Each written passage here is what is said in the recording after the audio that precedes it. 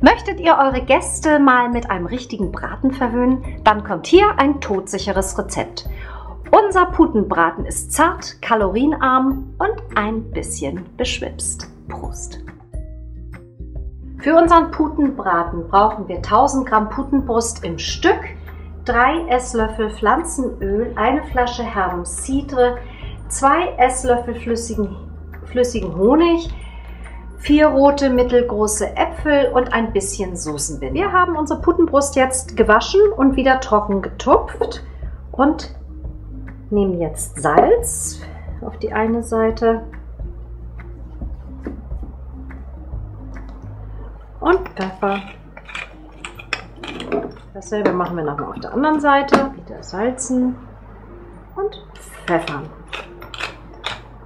So, jetzt kommt auf jede Seite ein Esslöffel Honig. So. Ups.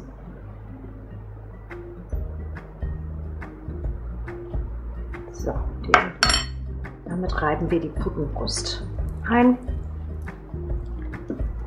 Das Öl geben wir jetzt in den Bräter. Wenn das Öl heiß genug ist, die Putenbrust in den Topf geben und scharf anbraten. Das heißt volle Kanne. Und fertig. Jetzt gießen wir die Hälfte des Cidres an den Putenbraten und löschen ihn damit ab. So, das war's schon wieder an Arbeit. Jetzt Deckel drauf und das Ganze für 50 Minuten bei 180 Grad Umluft in den vorgeheizten Backofen auf das zweite Rost von unten. Das Kerngehäuse bei unseren Äpfeln am besten mit einem Ausstecher entfernen. Das geht ganz einfach. Dann den Apfel in Scheiben schneiden.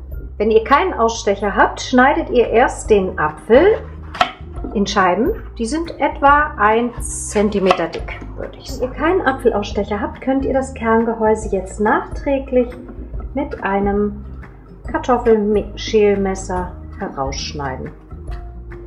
So, wir gehen wieder ans Werk bei unserem Braten.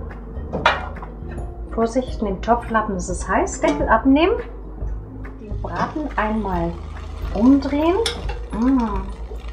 Das Braun sieht toll aus. Dann geben wir die Äpfel dazu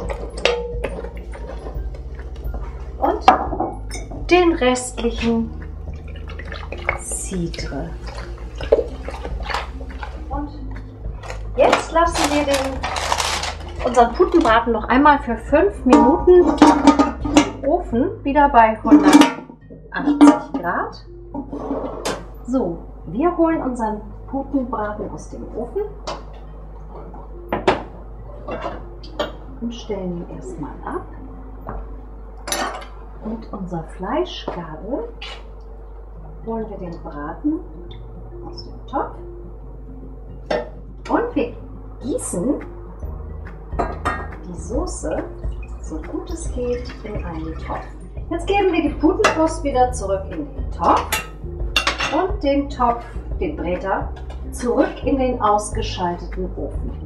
Okay, wir lassen die Bratensoße einmal aufkochen und geben dann vorsichtig ein bisschen Soßenbinder hinzu,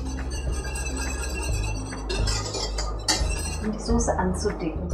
Jetzt müssen wir die Soße noch ein bisschen abschmecken. Ein bisschen Salz, ein bisschen Pfeffer. Ja, probiert es halt mal.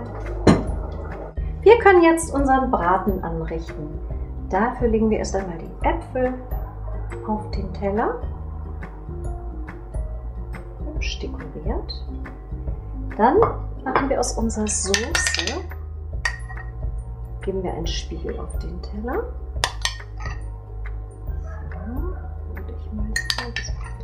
So. Darauf legen wir unser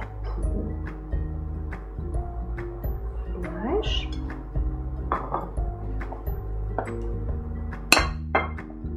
Die Spätzle geben wir daneben.